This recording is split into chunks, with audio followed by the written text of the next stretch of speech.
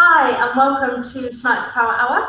I am Jenny, a sport therapist in Hatfield and St Albans clinics, and joining me is Maud and Sophie, osteopaths in Cambridge and St Albans clinics. And today we're going to talk to you all about different common ankle injuries. So the first one that everyone seems to know about or has potentially suffered with we call them the lateral ankle sprains, but most of you know them as just your standard ankle sprains where you have pain to the outside of the ankle. I've seen quite a lot of them in clinic recently. I think with obviously being in lockdown, a lot of people have started to go running, people are doing a lot of road running, and obviously with like potholes or uneven surfaces, people are rolling their ankles. I don't know about you guys. Are you seeing any ankles? Yeah, definitely. I think most of them will tend to have a history of it. So most people tend to already have kind of this, oh, my ankles are very weak, like they always roll and it's always happening. But what we tend to see is a bit more of the stronger ones. So sometimes you roll your ankle is a little bit stiff and then you just pass. When then we come into clinic, it's a bit more the pain that lasts for more days, for weeks, and things like that. And so you might have strained your ligaments on the outside of your foot a bit more than just slight achiness. So that's why we're checking as well. We're checking each ligament to see where is the pain, how bad is the ankle pain, and how much we can do for you and how much we need to give you as a rehab treatment as well. Yeah, I've seen a lot of people who have recently taken up running or even taken up hiking, taking their dogs for really, really long walks. Some of these people maybe go, well, I found my old running shoes from when I was 25 in the back of the wardrobe, and I got them out, and these look like they're about 30 years old, and the person's gait has changed. They may have lost weight, gained weight, and they just don't know how to properly run, walk, use their body, and the trainers are obviously not helping that situation. So if they meet anything which puts them off balance,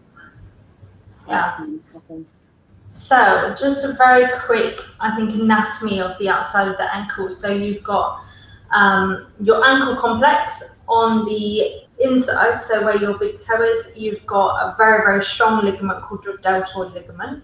And on the outside is three main ligaments. So you've got your ATFL, your CFL, and your PTFL. Now, the outside of your ankle is very unstable. That's why you've got three ligaments to try and keep everything together. But the lateral ankle sprain that we're talking about is where you roll your ankle inwards, and that's where you pull, stretch, or even kind of rupture any one of these three ligaments. The main one to go is this one called the ATFL. And I think as Maud kind of touched on it, they can be recurrent problems. So a lot of people come in and say, oh, as a kid, I rolled my ankle all the time. I would give it a few days and then it would be back to normal. The thing is with ankles is they love rehab. They love having the right strengthening and exercises going through it. If they don't have that and you've maybe rolled your ankle and you've just had like a day or two's rest and then you've just gone back to normal life because it was a small strain, you're going to have recurrent ankle problems. It needs to be rehabbed properly, and it can be rehabbed so that it is very strong and it doesn't happen again. It's just doing that rehab process. Yeah, so with these three ligaments as well, they come, the front one is the first one to come, that's minor injury, and then they go 1, 2, 3 going to the back, and then really bad injury can even cause you some fracture through the side of your foot and things like that. So when you have a really bad one, the best thing would be to get it extra as well, make sure that there's no fracture through there in the bones around it. But you would usually have some swelling, bruising, and things like that if you have a really bad ankle sprain. It directly swells up. Ankles are like swelling up quite quickly, aren't they? But that needs to make sure that if you have a rupture ligament, yeah, as you said, really lots of rehab. Otherwise, your ankles are always going to be unstable and then gonna keep on rolling, and that can happen when you just walk along the street. You know, some people's ankle are just kind of rolling and passing. So really strong rehab can make your life much easier with those, isn't it? Yeah. Sometimes it's really interesting. I don't know if you guys have ever seen that, but you can sometimes see the bruising in line with which ligaments have actually been ruptured. It's quite fascinating to see. As I think sometimes patients worry about that because you initially have the bruising over kind of the structures that are damaged, and then it seems to drain down to the bottom of their foot. And then obviously, because as we're going to talk about in a minute, one of the treatments is to elevate your foot, people then start getting it draining into kind of higher up in the ankle or into their calf sometimes, which is absolutely fine. That is the natural thing, with obviously following the treatments that let's talk about now. So I think the very, very first one with ankles is they respond really well to the RICE. Everyone knows RICE. Rest, ice, compression, elevation. So making sure that you get your ice on it, wrap it up so you don't burn yourself, get that swelling down. The main thing with the ankle is we need to really get back full range of movement. Full range of movement is so important in the ankle itself because that allows you to walk normally, go up and down stairs normally, be able to crouch down properly, all kind of the functional things that we need in life, really. So if you have loads of swelling in the ankle, you're not going to get your full range of movement back. So applying the ice to do that, applying it with a bit of compression, and also elevation, so trying to get it above your heart, and that's when you might see some of the bruising and swelling drain, but that's fine. So that's my first tip for trying to help yourself out quicker. Sophie, were you going to talk about taping? Yeah. So both you and I, Jenny, know how to do taping. I don't know if you do too, Maud. Yeah. I tape the majority of the time ankles, feet, just because they respond so nicely to it. So the theory of toe taping is so that you pucker up the skin like this, and so that you're allowing more fluid flow underneath the skin, so you're allowing that extra bit of healing. But it's also a bit of a mental thing of, oh, okay, well, it's holding the area, it's feeling a bit more secure, there's something wrapping it up, kind of like if you had an ankle brace on. So depending on what was wrong with your foot, you would obviously tape it in different areas. There's some really nice taping that you can do all the way through the calf, along the Achilles, along those ligaments, just to give you some added support, as well as to aid in the healing process. It's taking the load off those ligaments as well a little bit, isn't it? So you're using to support instead of putting that pressure through those ankle ligaments. So you're then allowing them a bit more time to recover and to heal before putting too much pressure through it. So that would be at the beginning of it, isn't it? Like at the beginning of your injury. Yeah, I would say for me, there's two different types of taping techniques. That's a lot of T's. You've got the kinesiology taping, so K-tape, which a lot of people know about and they've seen because it's all the lovely, bright, colourful tape that are on all the athletes in the Olympics or the runners. And this does what Sophie was saying. It tries to lift the skin, and then that helps to remove all of the swelling and waste products and bring all of the lovely fresh blood to heal the area. So this is what usually I do anyway in kind of the more acute stages, so kind of when it first is happening, to help with the recovery. And then what you can do is more of a hard tape. So applying a hard tape to help try to support the ankle. This is what I usually do a bit later on. And again, it's more to help with rehab, to make the patient feel comfortable and stable. And then this is something that we want to wean off. So if you are maybe a competitive runner or you're playing football, it might be worth doing it for a training session or two, more for like a psychological aspect. And then you want to make sure you wean off with any kind of tapes or braces. It's not something that we want to rely on. It's something that is purely there as an aid to help you get stronger, feel more comfortable, with a view to start to wean off and be able to use everything back normally, so that you don't have any long-term strength deficits. Or I guess psychological problems. Psychological is a big thing with ankles. There are some people that can always get like hooked on it or get a bit addicted to it, and they just think that taping is the answer, and they love taping, and they'll use tape every day, all day, especially when they're training, and they try out different techniques. But it's not really necessary if the area has fully healed and fully rehabbed and is as strong as it can be. Yeah, and you want your body to be as strong. You don't want, you want your body to support yourself rather than using external aids. And that's where the rehab comes in, isn't it? So there's a lot of stages through rehab. Lots of like activation of the muscles around it to try to support it, to try to help with the motion of your ankle as well. But I think what I like to do as well with rehab, it's a lot of balance exercises. So just kind of standing on one foot and things like that.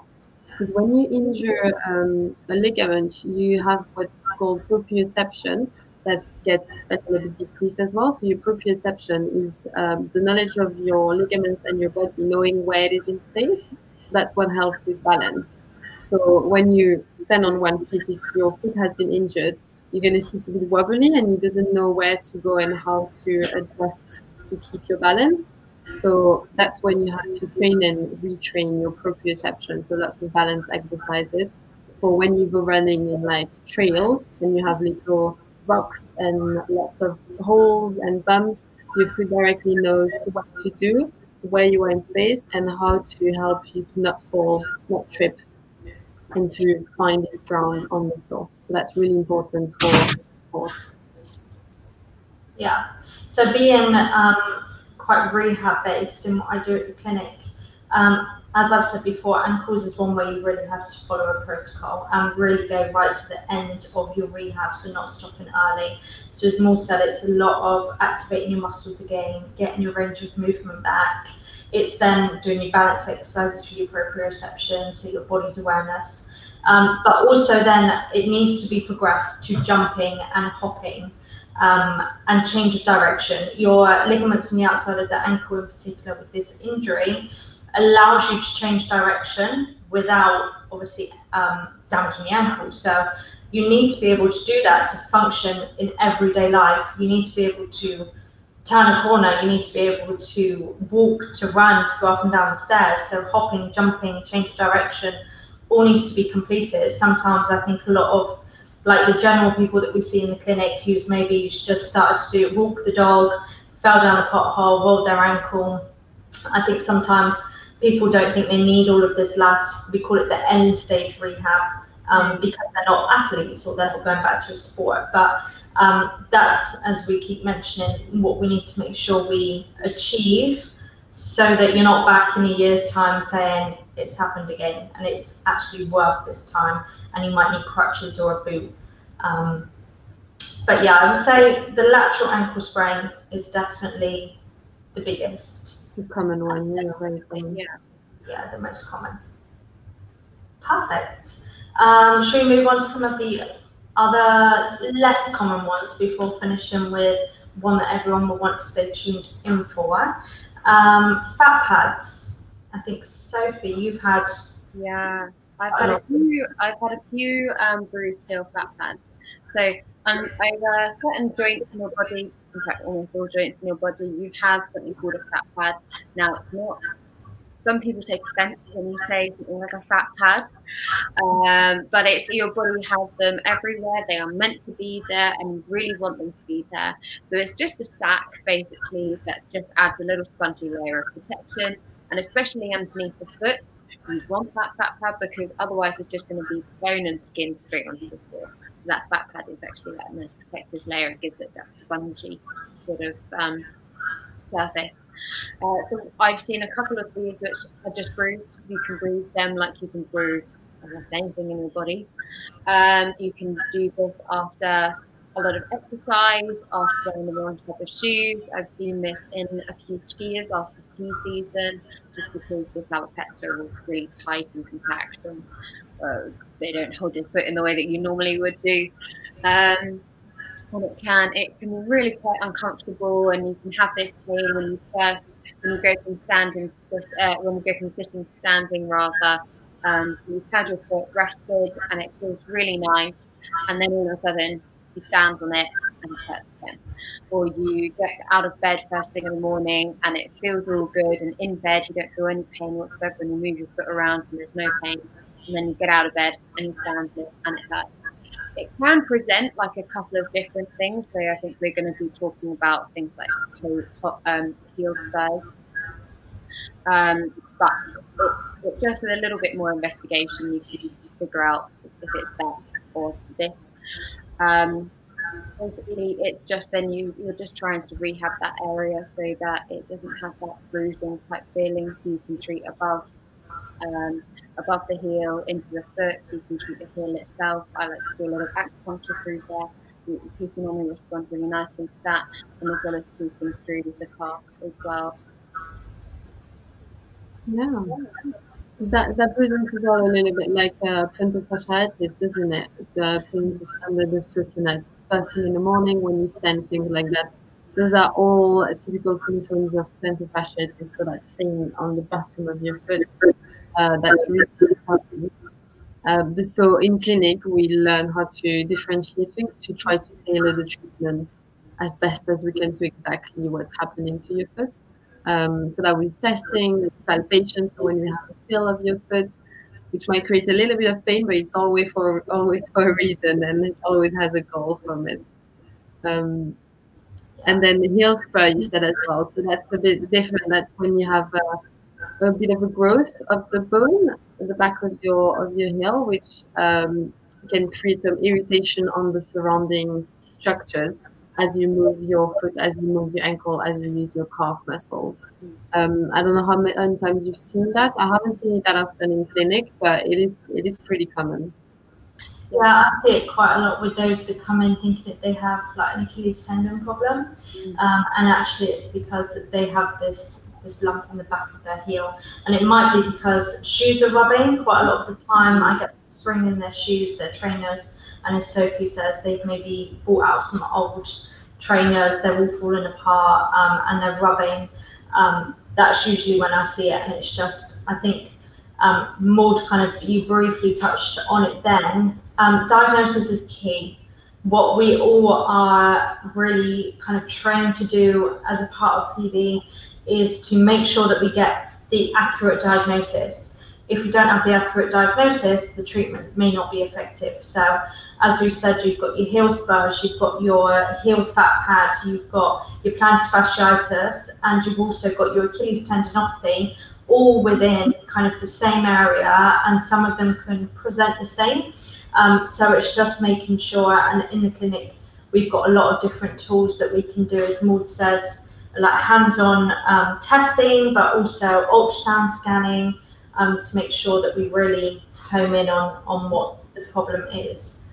But that leads us quite nicely into the Achilles, which is the main one to finish off with. And again, this is like your lateral ankle sprain. This is super, super common that we see in the clinic. I've actually just had one now. And they are, I would say they are the most frustrating ones. They're the ones that patients come in and they've had enough. Like you can tell by the way that they're talking, by how long they've had it, that they just can't get it gone. I think that's purely because of the education behind it. A lot of people don't realise with tendons, they absorb our load, but if you overload them, they're not happy. And then to recover from them, you maybe have a slight bit of a rest, but you need to reload them properly. I think a lot of the time people come in and they've rested them and they're still confused why it's still sore like a month later when they go and walk their dog again. Do you see much of these in Cambridge with walkers and stuff?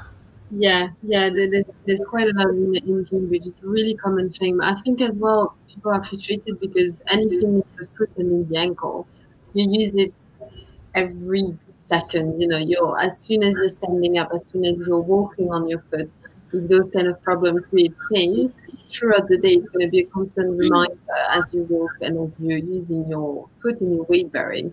So I think that's why it's really frustrating, ankles and foot and leg problems. is that it's just annoying. For everything that you do, you're gonna feel it in you. So that's why it is really important to get it better and to get through a specialist that can guide you through treatment. Because as you said, tendon, you need to overload them, but there's a certain way to do it, isn't it? It's like if you go too hard, you regress into it. If you go too low, you're just not gonna advance and get it better. So it's really a way of doing it that you need to follow. And so sometimes it can take a little bit of time, but with the right advice and the right treatment, you'll be back on your feet way more faster than if you just try to do it by yourself or resting and then just going on walks. So ideally it's having a look, and then we can help on differentiating between if it's a tear in the muscle, if it's an overuse, if there's something more like a fat pad, a heel spur, and then we target the treatment around it and how more effective it is. So I've seen quite a lot of ankle injuries after people who haven't been exercising much, and they may have got to a stage in their life where they've decided that they really want to look after their health and they want to, you know, get in touch with themselves again, and they want to get back to being healthy and feel good, especially at a time like this. And so they'll start exercising again. And it's normally at those times that they go, oh, and I'm really trying now. Before I wasn't doing anything and I wasn't exercising and I was fine. But now that I've actually started exercising and doing something that's good for my body, they then get the injuries.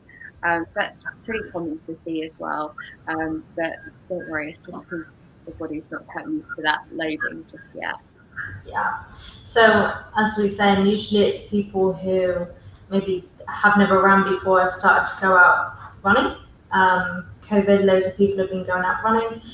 Maybe if you were just a weekend runner because you maybe travel into the city to work, so you maybe just run on Sunday mornings. Now you've got all of this free time being at home. You're now running 3 or 4 times a week. So anything like that, anything where you're kind of increasing your load very quickly, you might start to notice. Usually, first of all, you start noticing tightness through the calf and the foot, and then you start noticing that it's stiff in the morning, stiff after rest. So if you're sat down watching TV, going to stand up, it's stiff and painful. And then how bad it gets, it can get as bad as it being sore during activity. Mm-hmm. So you can't do activity, and I've seen people where it's so bad that they actually can't walk anymore. So they're hobbling, they can't place their heel down onto the floor because it's too sore through their tendon. So I think the main things to look out for with this is how soon into activity is the pain, and how do you feel the next morning following activity? Is it a lot more painful? Is it very stiff? Does it take you a while to kind of walk it off before you can go downstairs? That they are problems. That is when you really, like, you've probably left it too long and you should have seen us a week or 2 ago. But with Achilles tendons, I think it's just about education. It's about making sure that you guys know what you're doing for the week. So what I like to do, I don't know about you girls, is really talk to patients, see what their activity levels are like and what they do, how often they do it, and trying to come to some sort of like activity modification. So maybe taking everything away for a week whilst we start hands-on treatment, and then when things start to settle slightly, very slowly adding things in. So maybe starting off with a 10-minute walk, see how that feels, and then if that feels good, adding in a bit more walking, adding in a small jog, and things like that. Otherwise, that's how you get your tendon to adapt to the load and be happy. Or you come in and you have the hands-on treatment, you don't listen to what we say, you go out and you keep doing your runs, and it never gets better. But we find that I find those people that do that, they don't understand that it's because of the load. So, as you said, it's because of like this change in pattern, so increased load. But I think as well, when you have changes in your shoes, when you suddenly change as well, if you do trail and then road running, things like that, that really changes how much pressure goes through the foot. On road running, it's quite a lot of pressure. It's really hard when you go on concrete. Whereas when you go on trail running, it's a little bit softer. It's the ground, it's the grass, things like that. So that's going to change how much load goes through your foot as well. So it's thinking of that. Have you changed anything through your routine more, increasing or changing shoes, changing areas where you run, your route, your normal route, has it changed? Things like that. Everything can have an impact. Yeah. Another big one that I see that people don't link to it is maybe having a previous injury. Oh, we've lost Sophie. So maybe having like a knee injury on the other side and you've been overcompensating. A lot of people as well with Achilles problems, I see maybe they've been on holiday and they've been wearing flip-flops. Yeah. So foot biomechanics, especially if you're naturally flat-footed, you're putting a lot more load through the tendon. Yeah. We've lost her completely. She might come back. But I think we've got a lot of hands-on treatments that we can do, and we're very, very lucky that we've got kind of state-of-the-art things with the Shockwave. A lot of people are starting to hear about Shockwave, and obviously we need to couple all of this up with rehab. Yeah, but it's interesting. I think it's a really interesting area because you can really look into that training, look into how you can help them, and then follow them through. So I think that's a really nice area to treat as well. Hi, Sophie. Sorry, guys. The internet just cut out. Sorry. It's okay. Yeah, I agree. It's nice to, again, repeat what we say, we treat the patient as a whole. So that really kind of brings everything together, looking at how often they run, what services they run, what are their shoes, what's their kind of training schedule. So we're bringing everything together instead of just saying, you've got an Achilles problem, let's just do some massage for your calf. Like that's not gonna cut it with those kind of things. And actually, as osteopath, as you said, we would look at the knee, the hip, the lower back. So we would look at that whole chain through your lower limb and make sure that if your hip, for example, has a problem or restriction or something like that, it's going to change the load that you put through your foot, through your leg. So we would really look globally at your body, which then becomes really interesting. And then that becomes as well a long-term thing that we can help it never come back rather than have it coming every time you try to increase your load. So, yeah. That's a good one. Now, I think all that's left to say is, if you have noticed that you have added extra things into your exercise regime, if you've noticed you've been doing a lot more walking, if you think you have flat feet, anything like that, or any sort of pain in the foot or ankle area, have a little look at some of the blogs on our website and some of our educational videos with some exercises. I will post the link below. If you still have any more problems or questions, or you want to investigate any of this further, then you can book in with us, guys, and hopefully we'll be able to get to the bottom of your issues. Lovely. Okay. We will see you next week for back injuries. Back injury next week. Okay. See you. Okay. Bye.